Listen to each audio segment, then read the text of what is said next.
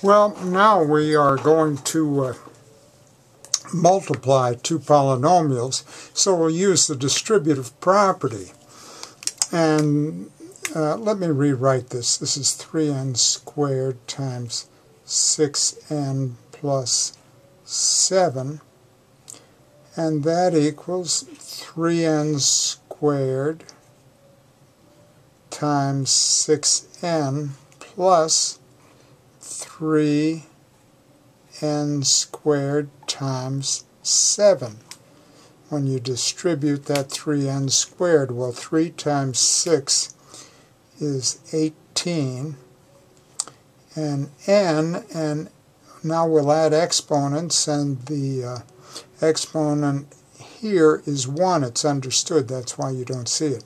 So 1 plus 2 is 3, plus 7 times 3 is 21, and we have an n squared, and we're done with that one.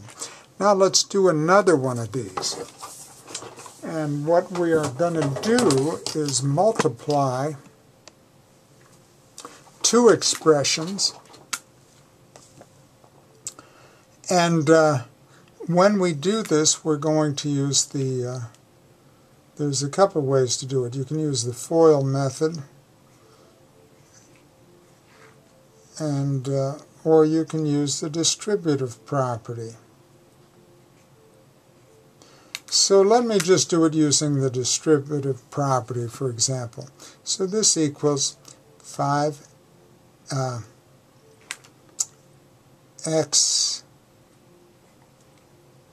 minus 6 times 4x,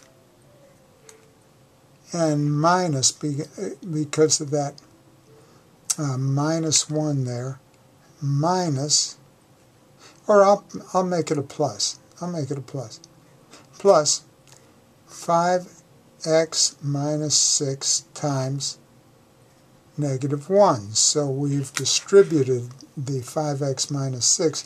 Now when we multiply 4x times each of these terms, 4 times 5 is 20, and x times x, adding the exponents, is x squared.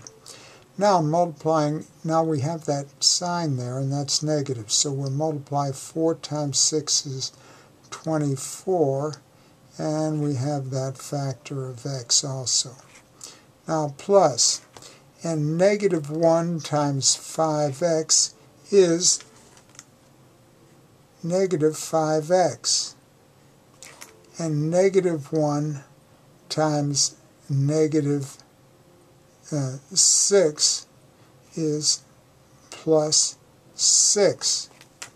So let's keep going. 20x squared minus 24x, and a positive times a negative is a negative 5x plus 6. So now let's gather up like terms, and there's only one term with x squared in it, but here we have two like terms, so negative 24x minus 5x is negative 29x, and finally we have our friend Mr. 6 there, and that's a plus 6, and we're done.